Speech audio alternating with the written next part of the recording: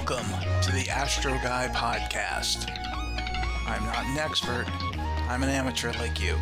I'm here to learn and here to teach. So let's enjoy the ride together.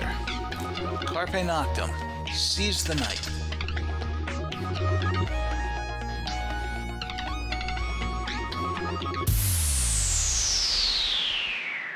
I'm your host, Wayne Zuhl, and this is the Astro Guy podcast. This is the first of a series of episodes I'm calling The Great Astronomers. I hope that you'll enjoy this episode as well as the others in the series, which will be released over time. Whether you've been listening since the start of the Astro Guy podcast, or if this is your first episode, you're in for a treat.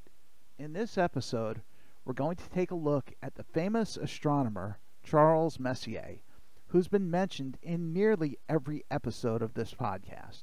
His catalog of objects spans the entire night sky, and some of the very best objects to observe are the Messier objects, or M objects, as they're commonly called. But let's start at the beginning of the story. Charles Messier was born on June 26, 1730, in Bedonville, France. He was the 10th of 12 children in his family. As a young teenager, he was enthralled at the appearance of the great six-tailed comet of 1744. This bright comet inspired Messier, and then just 4 years later, an annular eclipse was visible from Messier's home, broadening his interest in the science of astronomy and comets in particular. At the age of 21, Messier took a job with Joseph Nicolas Delisle, the astronomer for the French Navy. Delisle wanted Messier to document his observations as his assistant, but in 2 years, Messier's own observations were recognized and recorded. His observation of Mercury's transit of the Sun on May the 6th, 1753, is the first known published observation by Charles Messier. He began making his observations from the French Naval Observatory and the Hôtel des Cluny in Paris. Messier loved comets and wanted to discover them. In his lifetime, he discovered or co-discovered 15 comets. 2 of Messier's comet discoveries became bright, naked-eye comets.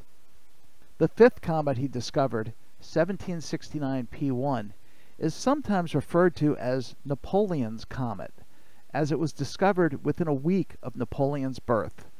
This was something Messier pushed later in life to gain favor with the emperor.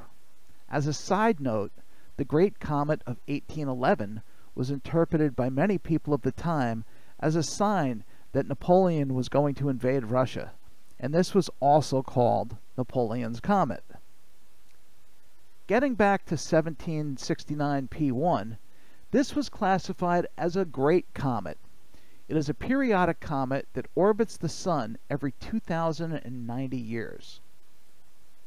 In 1769, it brightened to magnitude 0, and according to several reports, its tail spanned 97 degrees across the sky, more than halfway from horizon to horizon. This discovery brought Messier his first taste of fame, but less than a year later, Messier would discover his second great comet that made a close approach to Earth in the summer and fall of 1770. The comet was named Comet Lexell, after Anders Johann Lexell, who calculated its orbit. The Great Comet of 1770 became known as the closest observed comet to Earth, passing a mere 1.4 million miles from Earth. This record would stand until 1999, when the SOHO spacecraft discovered a comet that came within 1 million miles of Earth. The Great Comet of 1770 had its closest approach to Earth on July 1st of that year. Its coma spanned nearly 2.5 degrees, more than 4 times the apparent diameter of the Moon. It had a long tail and was easily seen with the naked eye. An English astronomer of the time noted that in 24 hours, the comet traversed 42 degrees across the stellar background. Messier was the first and the last person to observe the comet. For many years after its approach to Earth, it was considered to be a lost comet. Recent calculations based on orbital data from when it was discovered and observed have revealed that the comet's orbit was perturbed by Jupiter's gravity. Modern-day astronomers have determined that it's highly likely that the asteroid 2010 JL33 is the remnant of the Great Comet of 1770, but we may never know for sure. So having discovered two great comets, Messier might now be considered a minor figure in astronomical history, but it was his quest for finding comets that caused him to compile a list of false comets that eventually became the Messier catalogue. Messier wanted to record the position of diffuse objects that appeared to look like a telescopic comet, but they were actually nebulae, galaxies, or star clusters. Messier collaborated with his friend, Pierre McCain, who was an astronomer and surveyor. McCain is credited with discovering at least 20 of the objects in Messier's catalogue. After several years of observations from Paris using a 4-inch refractor, Messier published his first catalogue in 1774 in the Journal of the French Academy of Sciences in Paris. The initial catalogue contained 45 objects. This was revised in the year 1780 when the list was expanded to 80 deep sky objects. The final version of Messier's catalogue was published in 1784 and was comprised of 103 objects. During the 1920s and through the 1960s, 7 more objects were added to Messier's catalogue, bringing the total to 110 objects. Notes and writings were reviewed by astronomers and historians, and Messier or McCain likely alluded to those final 7 objects. Only 2 of the objects in Messier's list were not true deep sky objects. M40 is a double star in Ursa Major, and M73 is an asterism of 4 stars in Aquarius. Besides those 2 non-objects, Messier catalogued 1 supernova remnant, 1 star cloud in the Milky Way, 4 planetary nebulae, 6 emission nebulae, and 1 reflection nebula. The most common objects in the catalogue are star clusters. He catalogued 29 globular clusters, which are made up of tens of thousands to more than 1 million old stars in each one. He also catalogued 26 open clusters, which are made of younger stars and usually contain several dozen to several hundred stars in them. Messier catalogued 40 galaxies, although at the time they were thought to be nebulae within the Milky Way. It wasn't until 1924 when Edwin Hubble was able to prove that galaxies existed beyond the Milky Way. Without going through all the objects in the list, we'll touch on some of the more famous M objects in the catalogue. Going in numerical order, we start with M1, the Crab Nebula in Taurus. This is the only supernova remnant on the list, and it was actually observed when the star exploded in the year 1054 AD by Chinese astronomers. This object is well studied, and the Crab Pulsar, discovered in the 1960s, has helped us learn a great deal about what happens when a star goes supernova. In the summer skies, there are many bright M objects to see, as the summer Milky Way holds many of them. Of note are 3 nebulae in Sagittarius. The Lagoon Nebula, M8, is one of the brightest and largest emission nebula in the sky.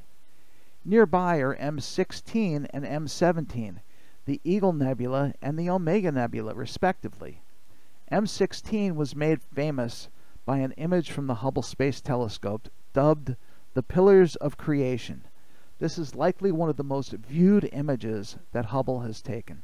M13 is known as the Great Cluster in Hercules. It is one of the largest and brightest globular clusters that is visible in the northern hemisphere. Because it appears high in the sky from most of the US and Europe, It is widely observed and can be seen with the naked eye from a dark location. Sagittarius is also home to M22, the brightest globular cluster in Messier's catalog, at magnitude 5.1. It is more than half a degree across, making it one of the largest globular clusters in apparent diameter. M27 is known as the Dumbbell Nebula in the constellation Vulpecula. It is a relatively bright planetary nebula and can be spotted with binoculars from a dark sky. One of the true gems of Messier's catalog is M31, the great galaxy in Andromeda. Best seen in the summer and autumn months, this galaxy can be spotted with the naked eye from a moderately dark location. Binoculars or a telescope will reveal tremendous detail. M32 and M110 are considered to be satellite galaxies of M31. At only 2.2 million light-years away, M31 is one of the most distant objects that you can observe with the naked eye. M42 is the Great Nebula in Orion. It is part of a large structure of emission nebula and is easy to see with the naked eye as a fuzzy patch in the middle of Orion's sword.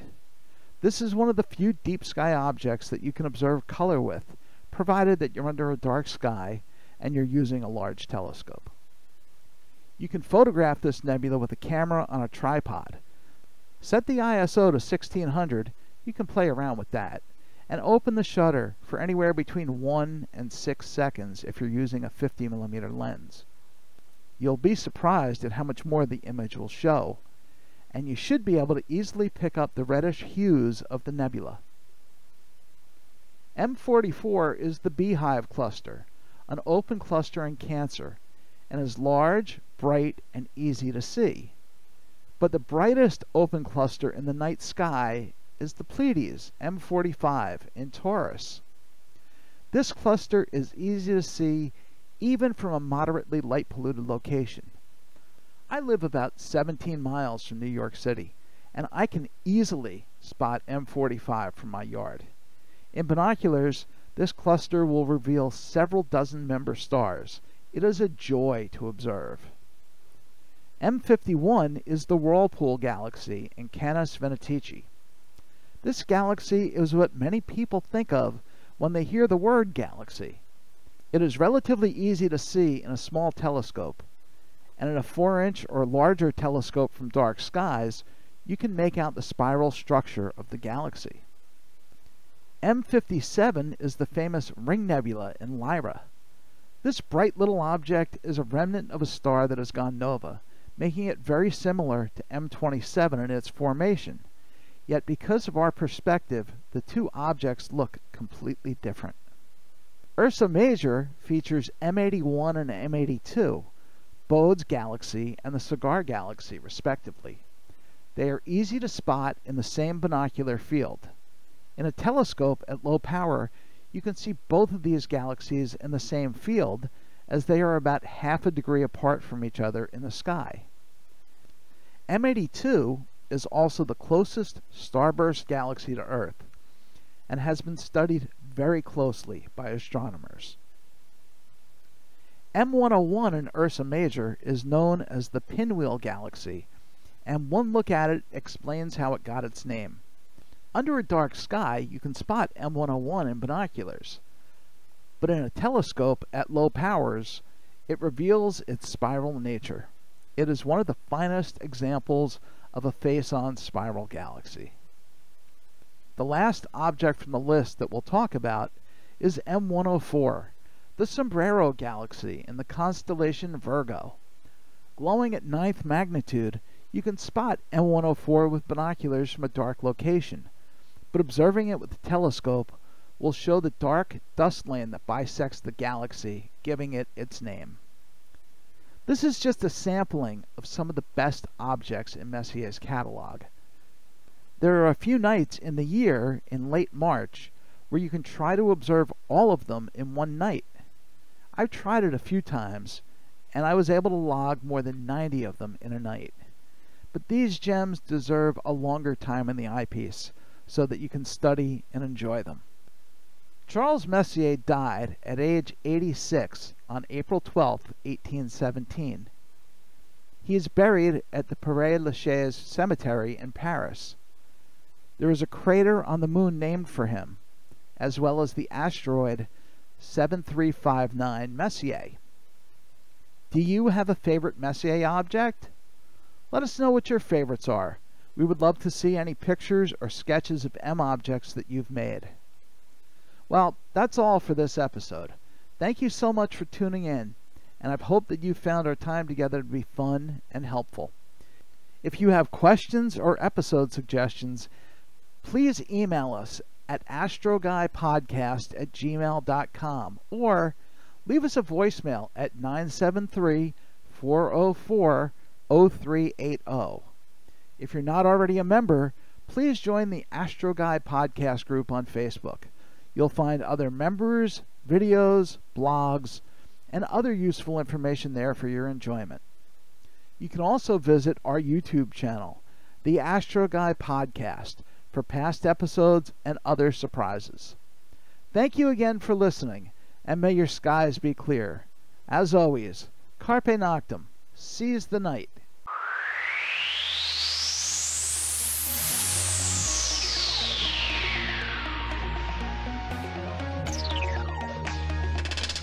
I'm Wayne Zool, and this was the Astro Guy Podcast. Thank you for listening. As always, your questions, comments, and suggestions are welcome. Keep wondering. Keep your eyes on the sky. Have fun. Carpe noctem. Seize the night.